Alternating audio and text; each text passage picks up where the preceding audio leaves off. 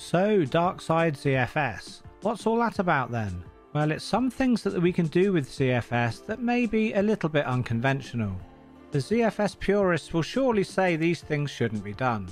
But if you don't care what they say, then come join me on the dark side.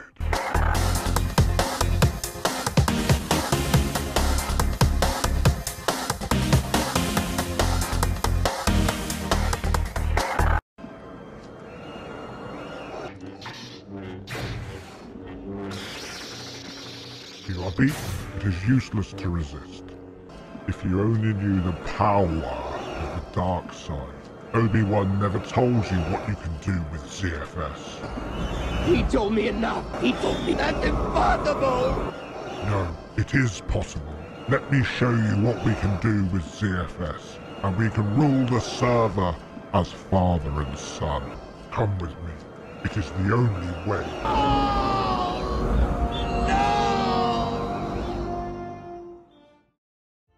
Okay, so before we start, these Darkside videos are aimed at the more advanced user, and all that we'll be doing will involve working in the command line. And this video will work for any Linux users out there who are using OpenZFS on their system. I'll be doing this on Unraid, but if you're not using Unraid, then you can still follow along with this video anyway. Now as well, I just want to say that when I make a video, I'm not necessarily recommending what I'm showing is the best way for you to do things. It may be for some people, but also it may be not for others. And of these Darkside videos, this is especially true. That is, it's up to you to decide whether you want to do it or not. The purpose of these videos is just to show you what's possible to be done. So just giving you another tool to use in your toolbox, should you need to ever use it. Okay, so with that kind of disclaimer out the way, let's move on to the good bits. So in this video, part 1 of Darkside ZFS, we're going to be looking at using mixed size hard drives in a Z pool and how to use all of the available space of the hard drives and so therefore not waste any space of the larger hard drives in the pool. So let me show you what I mean. On this server, I've got these 4 hard drives here, 2 8TB and 2 4TB hard drives. So let's see the problems that happen when we try and make a RAID Z1 pool from these mixed size hard drives. So the first thing I'm going to do is to find out the disk IDs of these drives here by typing ls space /dev/disk/by-id. Okay, so we've got these 2 Toshiba drives here and these 2 HDST drives here. So these are my IDs here, so I'm going to copy them and pop them into a text file. Okay, so now I'm going to create a RAID Z1 pool with these drives. So I'm going to type zpool create -m/Galactica. This is setting my mount point, and then I'm going to name the pool Galactica and RAID Z1, and then I need to pop each of these disk IDs in. So the first disk and the second disk, third, and finally the fourth. Now when I hit enter, it's going to fail, basically saying that it contains disks of different sizes and we should use the F flag to force that to override. So let's run the same command again but with the F flag, and we can see the pools being created. So let's type zpool status and we can see the 4 disks are online. But what is the actual usable space available in this pool? And so to see the usable space, I'm going to type ZFS space list space -o space and then the word space, then another space and then the name of the pool. Okay, so it's telling me I've only got 10.2 terabytes available, and that's because even though 2 of the drives are 8TB here, it's only going to use 4 terabytes of each drive because the smallest drive is only 4 terabytes. So I get the same space as if I'd use 4 4TB drives in this pool. So there is a way around this using partitions. Now I know what you might say, oh no, don't use partitions in ZFS. Well, take a look at this. Creating the Z pool, by default, it's already created partitions. So natively, OpenZFS on Linux, when you create a Z pool, will create partitions on those disks. So I'm just going to delete this Z pool now, and to do that I'm going to use Z pool, destroy, and then the name of the pool. Okay, so that's the Z pool deleted. But I also want to wipe each of these disks clean now, and to do that I'm going to type wipe fs space -a space and then the location of the disk, so /dev/disk/by -id and then / and then let's bring up my disk IDs again.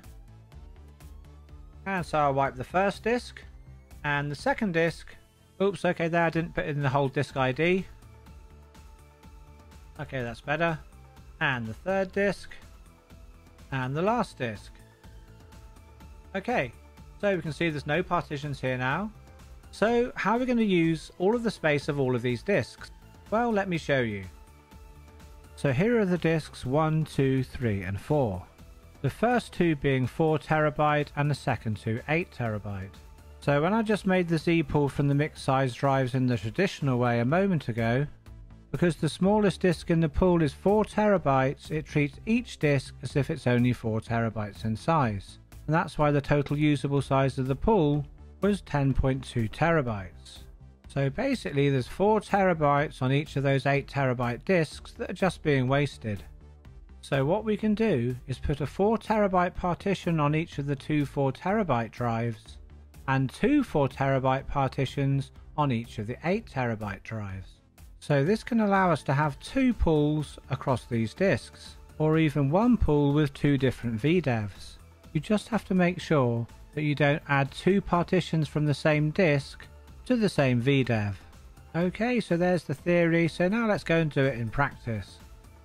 Okay, so what we're going to do is firstly make sure all of these disks are GPT disks, and then we're going to create a 4 terabyte partition on each one of these drives, after which on the 8 terabyte drives we'll create a second 4 terabyte partition. So let's open the terminal window and get that done. So first we'll make sure the disks are GPT, and to do that I'm going to type parted and then the location of the disk. Let's bring up our text window again with the IDs of the disks in.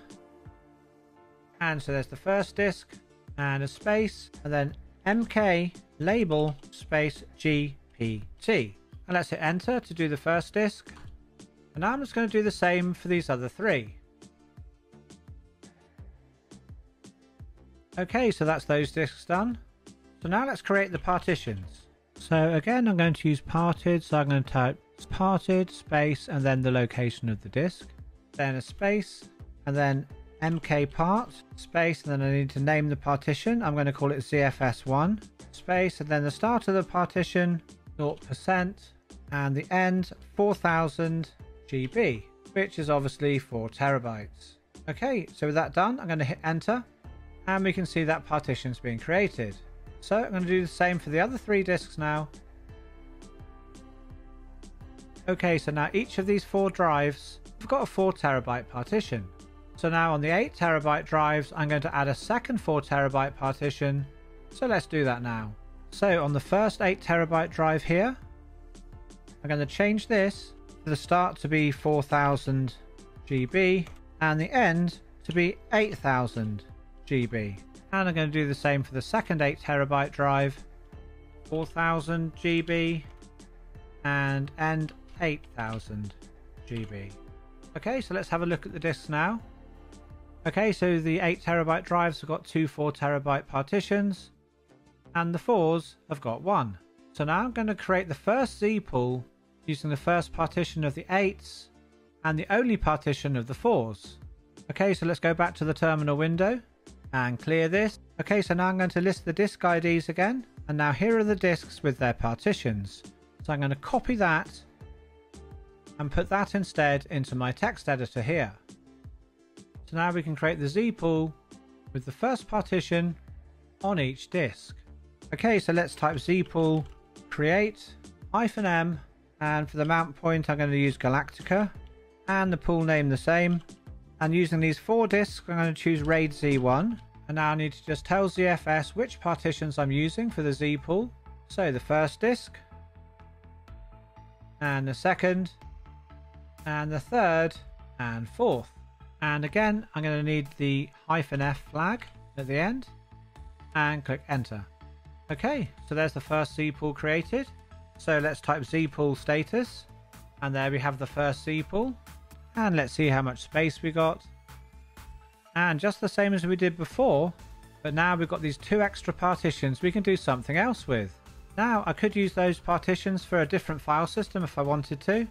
But I'm going to create another mirrored Z pool on these 2 partitions. So let's do that. So I'm going to type Z pool create space -m, and the mount point this time I'm going to call Pegasus, and the pool name the same. And this is going to be a mirror, and I'm going to use the first second partition and the second partition. Again, we need the -f flag at the end, and hit enter.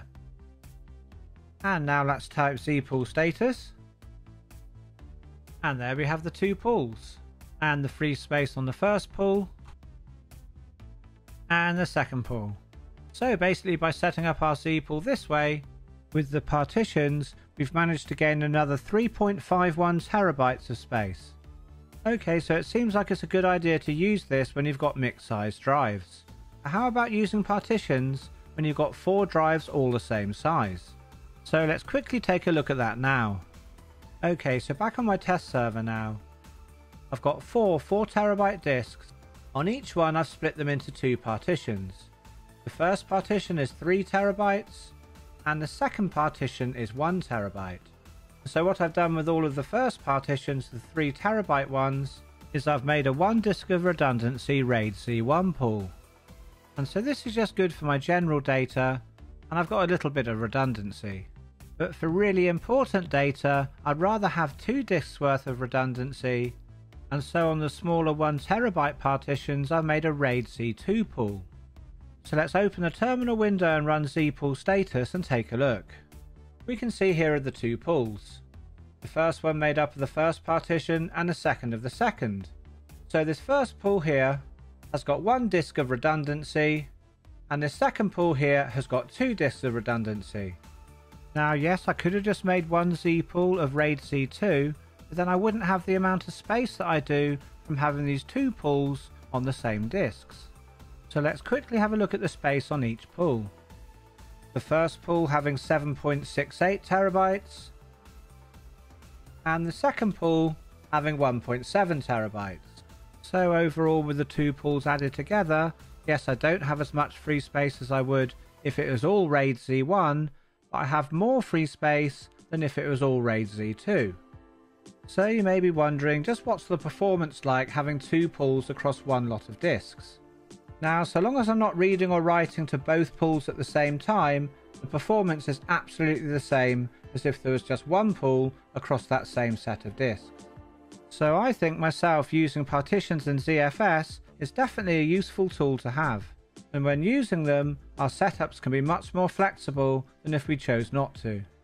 And like I said at the beginning of the video, I'm not telling you to do this, I'm just showing you that it can be done. Well guys, that wraps things up for the first part of Darkside ZFS, and I really hope you enjoyed the video and you found it useful. And if you did, I really appreciate you hitting the like button and sharing the video with anyone else who you think might like it too. Now, to everyone who supports me on this channel, thank you so much guys for all of your support. I really do appreciate it. And if you would like to join these great bunch of people and help support the channel too, then please see the links in the description below. Anyway guys, it's time for me to go now, but I hope you guys have a great day, and may the force be with you, always.